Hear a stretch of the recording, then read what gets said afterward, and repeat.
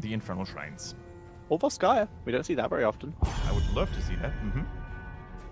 So, RPG with the first pick, as this was the KT map choice. What are we going to see? Infernal Shrines, Wave Clear, and Solar Laners are very popular. Globals are, within reason, pretty acceptable as well. Very true. Garage basically taken out of the equation immediately here. Can't really blame them. I'm actually very happy with teams starting to respect the power of Garage, even when you're first pick, even when you could potentially pick it yourselves. If you do not have that battle plan coming into a draft, you know, you better not risk it giving over to the enemy team. With the Hanzo removed as well. These are, so far this is very standard. We have a sort of set pool of like 8 heroes that we sometimes choose from the bands, like 4 main, and then like another 4 slightly out there ones. All right, so what are we going to see here? Now, RPG, of course, they are trying to make Timeless shine, right? Timeless is a player we perhaps need to talk about a little bit as well. We mentioned it yesterday as well. There seems to be a little bit of a grudge going on in the ranks of RPG, with some players not really happy about Timeless's performance.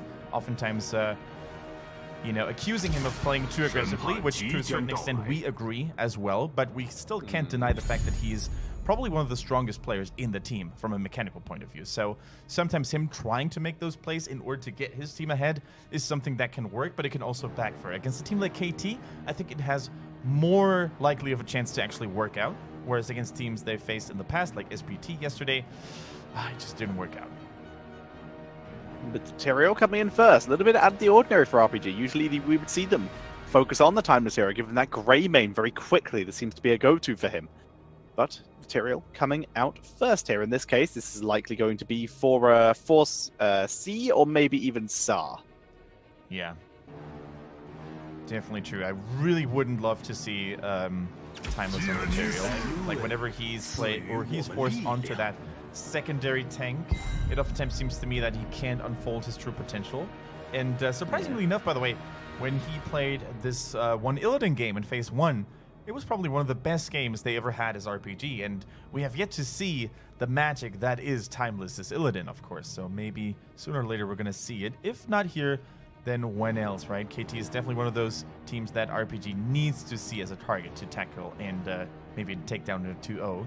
Greymane, take it away. That's already a little bit of a blow here for Timeless. He was feeling very confident on that hero as of late. Indeed. His hero pool is varied if you include Time Flow. Since he's moved to RPG, Timeless has been a little bit more boxed in terms of his hero picks. He still has a reasonable variety, but I'm sure he would prefer it to be more. Yeah. I'm pretty sure it's not because of Timeless not having a strong hero pool. It's more like, is his team actually going to allow him to play the heroes he wants to play? Like, is he going to be able to play a full quest thrall? Is he going to be able to play that Illidan?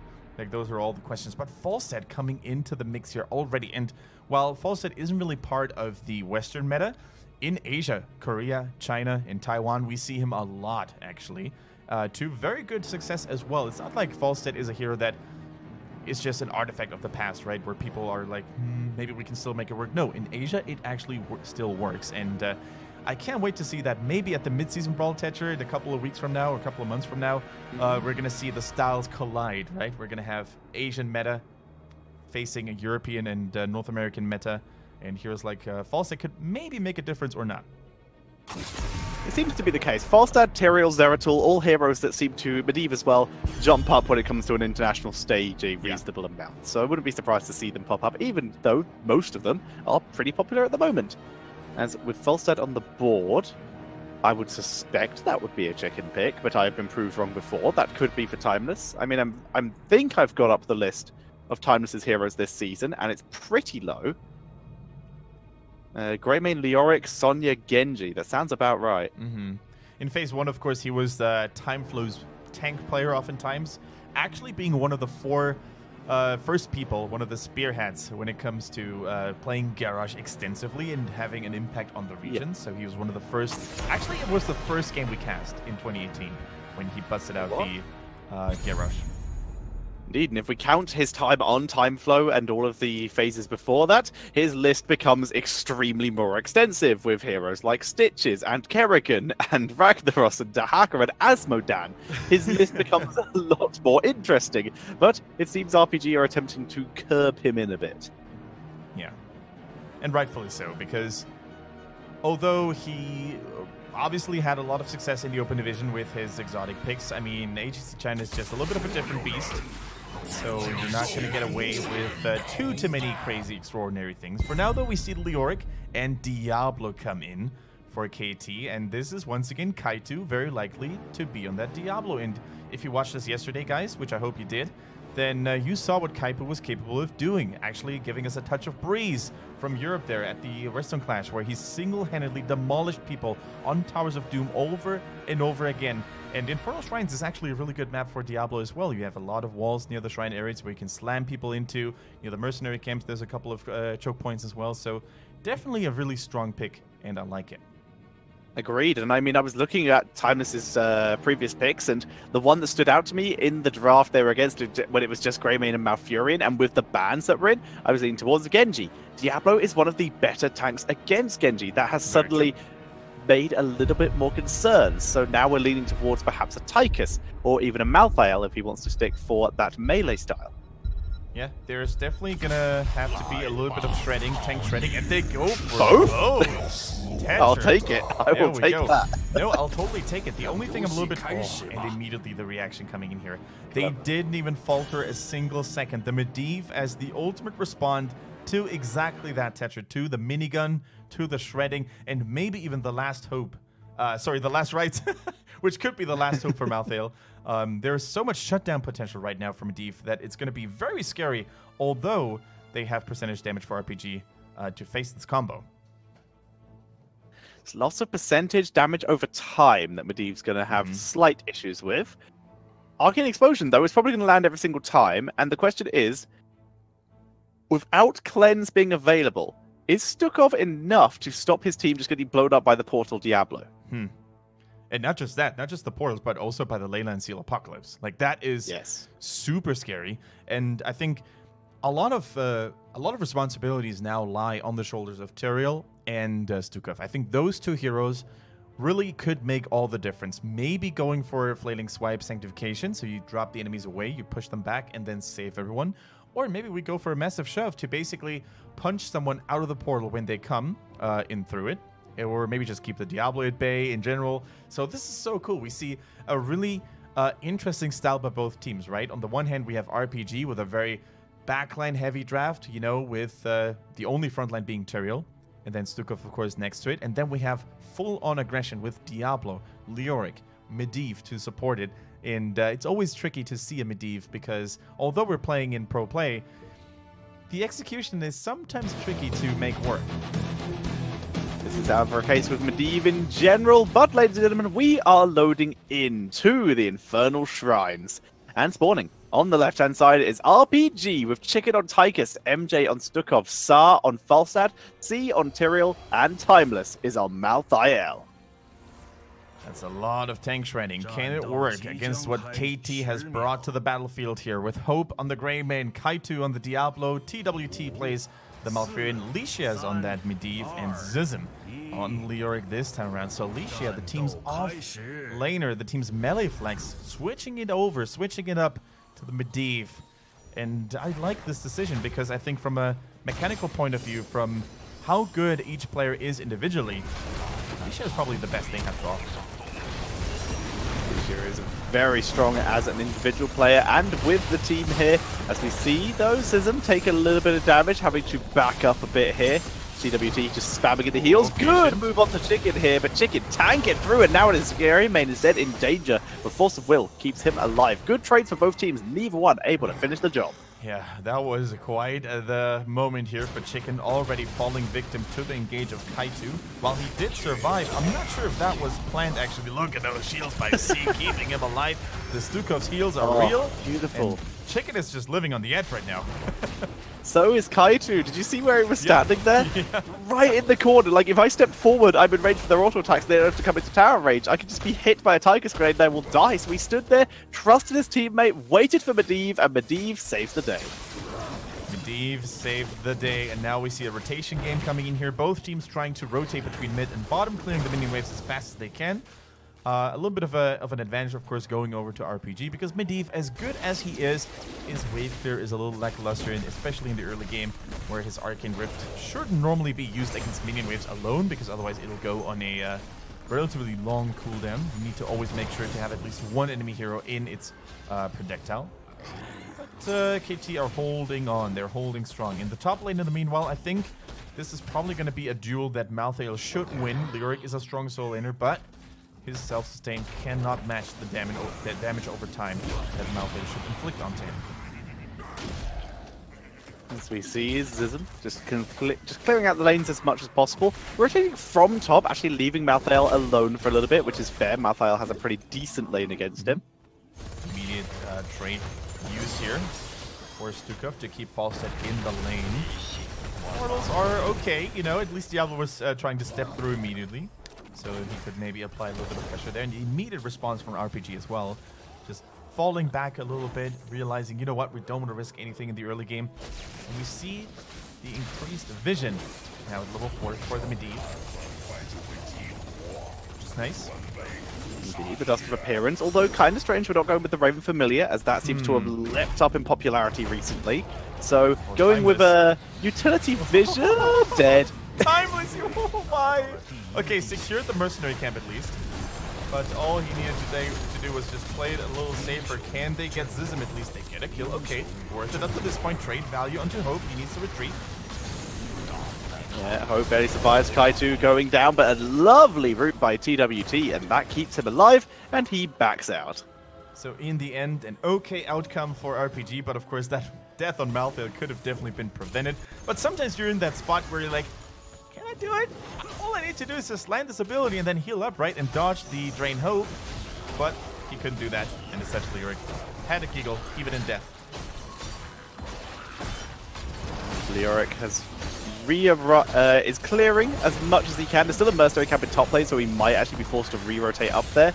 And this may involve KT giving up the objective. They do have an XP advantage right now, so it looks like they might want to try. But they're a bit far away from level 7, so if they want to try, they're going to have to fight on even footing. And it looks like they do intend to give this up unless they can get a pick off, because Leoric has gone back to top. Yeah, Leisha, though, stealing actually a significant amount of the skeletons with an Arcane Rift over and over. As long as he hits that on a hero, the cooldown is going to be reduced tremendously. Now we see Sa under pressure, manages to survive right now, and all 5 members of RPG have assembled. They have moved up here, and I think at this point KT realized, you know what, we're just going to let Leoric clear that top mercenary camp, which is the camp that was just taken earlier. So in the end, I think it was worth it on the grand scheme of things. But level 7, thanks to Leoric's efforts, thanks to him double soaking mid and top, is here earlier for KT. So this pushing potential here will be quite limited for RPG. Yeah, they're trying to move in, but the root's down, the Punisher's pulled over, the portal is dropped as we see the different turnaround, but nice little bait by C, able to easily move out the way and speed boost Chicken to freedom. Yeah, beautiful smite there. The Swift Retribution is here, so the movement speed will be amplified even more. Of course, also now granting targets attack speed, which is something we've seen multiple times now with Tychus and Tyrael in the same team. You pop the Odin, you drop the Swift Retribution underneath, and that Odin is going to go on rapid fire mode. Yeah, you can spam out those shells and get all that damage in. And we see for now, though, Hope taking the mercenary camp. C once again looking to interrupt this. RPG playing very bravely. They're on even talents. They're happy to do so. As the flip onto Timeless, who gets rooted down, but still able to teleport just off. Thanks to the good zoning silence by Stukov, giving C and Timeless a little bit more freedom. Portals down. Kaito looking to try and tackle towards his team. Decides against it because Tigers just tracked down the Greymane and picked up the kill. Kaito dropped low as well. Great move in by Sar as well, picking up a second kill. Strong shielding there by C on the Tyrael as well. I really love C's performance today. Oftentimes when he was playing heroes like ETC or Diablo himself on Nubrak, he was oftentimes going for very greedy, hyper-aggressive plays. But on Tyrael here, he seems to be much more focused on keeping his allies alive, which is I really like to see here. So great team fighting all across the board. The Diablo actually, Kaito, a little bit too occupied with keeping the enemy teams at bay. the enemy team members at bay rather than peeling for the backline. So as such, with that bottom 4 taken down, RPG for the first time in this game takes a clear lead in experience. They're actually approaching level 10 as well. The problem is there's not going to be much for them to do there. There's the siege giant, there's the Khazra camp, but that's about it. Unless they want to try and make a play onto the opponent's Fallen Shaman, they're not really going to be able to get the game-turning advantage that they want. They're just going to have a slight lead for a while, and that's going to be a bit of a shame. They might even just try to force a fight to see if they can do something, but yeah. KT... I was about to say they don't look like they want to join in on that, but they do try to pick off Timeless to see if they can remove that level 10 advantage for a while, but they're not able to do so. So now they pull back to their gate, avoid fighting before they have their own level 10, which is still pretty close considering. It's really cool to see how this super hard focus on the backline here in the draft for RPG is working out quite flawlessly up to this point. Because it's really hard for Diablo to catch someone that is not in melee range, right? Whenever he goes for a target in the backline, at the same time, he's going to expose himself quite tremendously because the Shadow Charge is covering such a long distance, whereas with a melee target, with more melee targets, let's say, an offlaner or a melee assassin, he could oftentimes go for an engage without exposing himself to too much look at that. He's going for Tyrael. That is the only target in melee distance that he could go for. And Tyrael, of course, is hard to kill with the shields, with the healing from Stukov as well. And once again, RPG is able to retaliate quite handsomely. They are looking pretty good, putting the pressure on, and they silences from Stukov. MJ, turning it up. I haven't had a huge amount to say about him since he joined the team, but this game, he's looking good. We'll see if he can continue it. Yeah, I really like what RPG has done in this draft altogether, like implementing the Stukov, a hero that they haven't really played that much in the past, but MJ definitely stepping it up here, and it looks like China has really found a way to make Stukov work, because that was a support when, after the Western Clash and Zealous performance, Shats in particular, other teams were hopping on the bandwagon, especially Korean teams picking Stukov a lot more frequently. China still refused to play him, still, you know, prioritizing Uther and Rhaegar and especially Malfurion a little more. But now that so many supports in China have learned how to play him, Stukov looks like a different hero to me. Saw keeping the pressure onto Kaido, who's looking for an opportunity. There's the Apocalypse, and a beautiful massive shove, completely denied the Apocalypse value as Kaido was looking to try and combo. Gas is used for the disengage as well because Zizim has already separated himself from the team. He is the target here, but Kaido moves back in, but he's used most of his combo already. He's not able to get into position. Zizim stays alive, despite being isolated. Nice isolation there onto C, trying to focus him down as Kaido looks pretty good, but he's dropping low from the Tiger's minigun value as C chases him down too. And once again, the damage numbers aren't really high enough for him to pick up a kill. And the positioning, Leyline Seal, they're just going to try and grab it while everyone is dead here. Looking for C, they're not able to, for Sar, not able to get him. Punisher goes over to RPG, Kaido is dropped low, Zizim is dropped low, Portal is dropped, and Zizim will fall.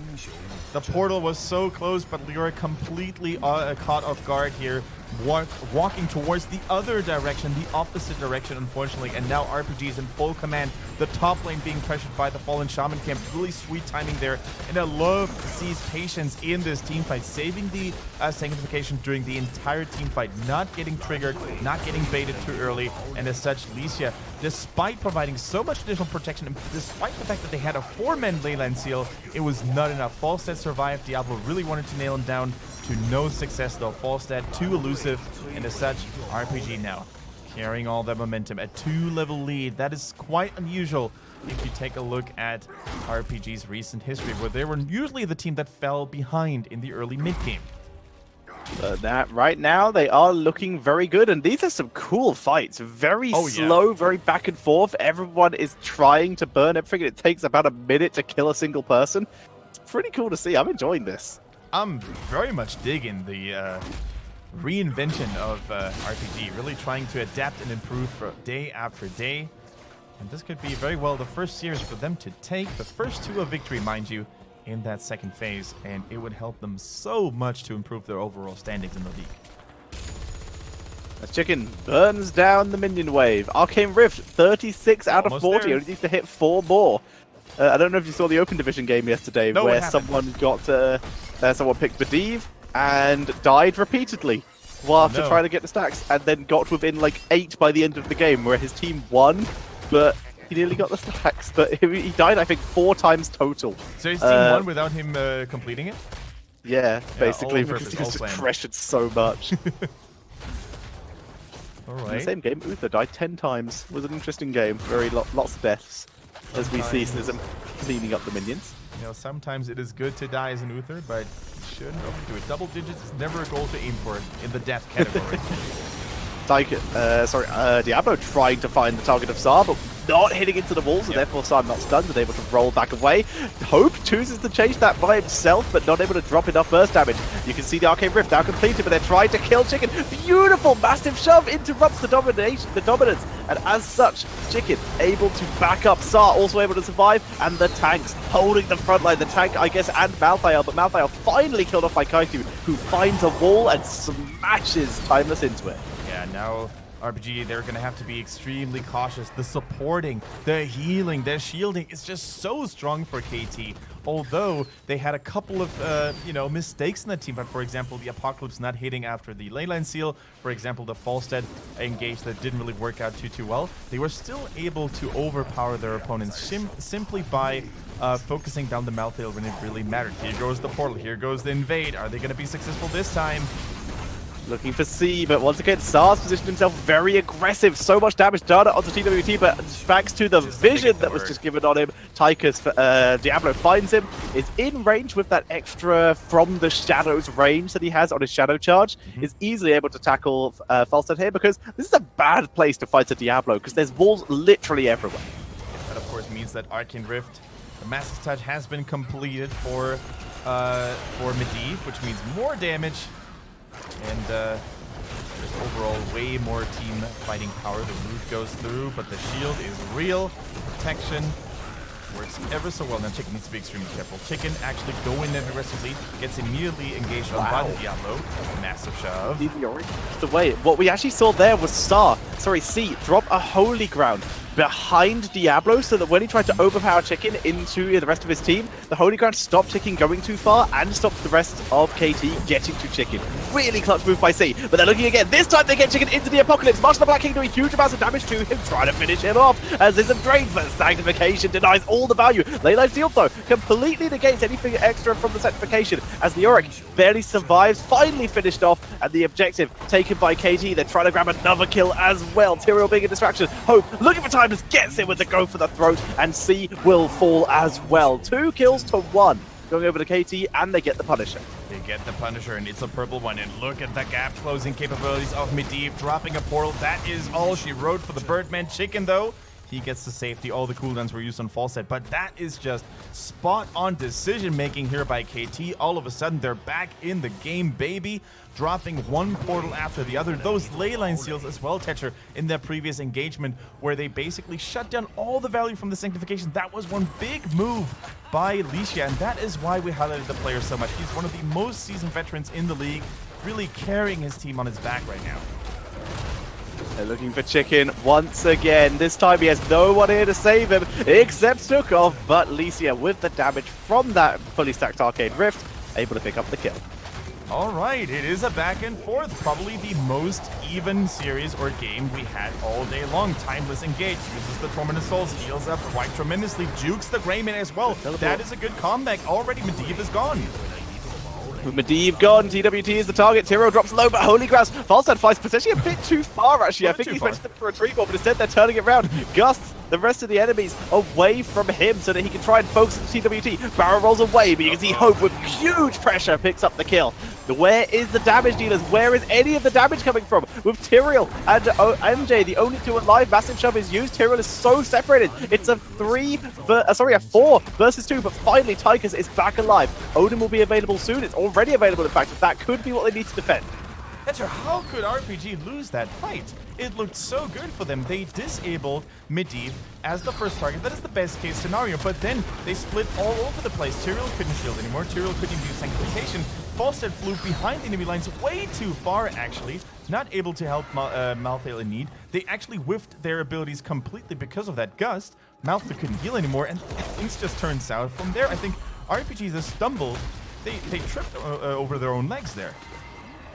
I would agree. It was not the best move by Falstad, especially. I think that was totally out ambitious and massively misreading the scenario in general. The numbers was pretty even, especially that Leoric revived just in time to be able to join that and turn it a little bit back in favor of KT again.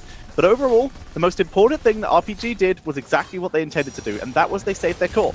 because this is going to allow them to soak to 20. It's gonna, or at least soak to 18 before the next objective spawns.